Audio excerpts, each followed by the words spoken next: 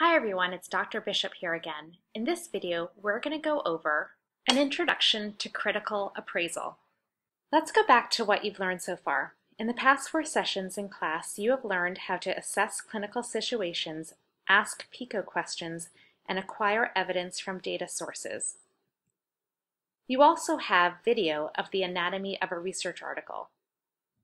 In this video, I'm going to introduce you to the process of critically appraising an article.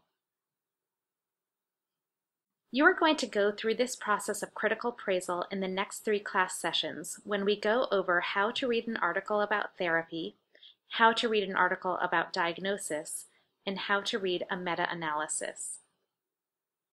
For each topic, you will answer 3 questions to appraise an article. First, are the results of the study valid? Second, what are the results? And third, how can I apply the results to patient care? Let's take a closer look at each of these 3 steps. First off, are the results valid? What do we mean by this? This question asks whether the researchers did the study in such a way that they controlled for bias, or put more simply, can we believe the results? The key tool that we use to determine whether the results are valid is a validity criteria checklist. Over the next 3 sessions, you will use a validity criteria checklist to determine the validity of a study about therapy, a study about diagnosis, and a meta-analysis. We'll provide you with the checklist, but if you want to find them on your own, you can go to the JAMA Evidence website. If you go to the JAMA Evidence User's Guide to the Literature website and go to the right-hand sidebar, you can see all the critical appraisal worksheets. Let's take a look at the therapy worksheet because it's the first one that you're going to use in this course. This worksheet, like all the others, is a checklist of things you want to look for in an article to make sure the researchers took steps to reduce bias. Most of the information that you need to do in the checklist is available in the methods section of each article. Again, we will look at the individual checklists in depth in future sessions. The next step in critical appraisal is to interpret the results. Just as each type of study has different validity criteria, each type of study also has different ways of describing the results. The 2 key questions about the results are what are the size of the effect and how precise are the findings. Again, each study has different ways of describing the results.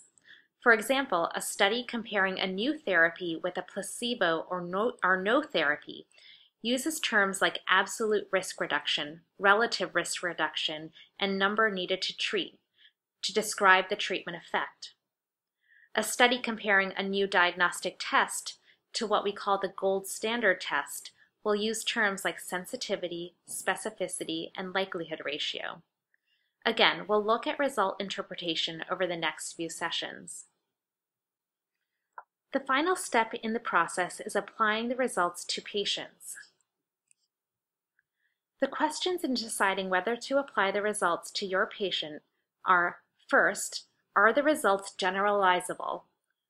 What is the net impact?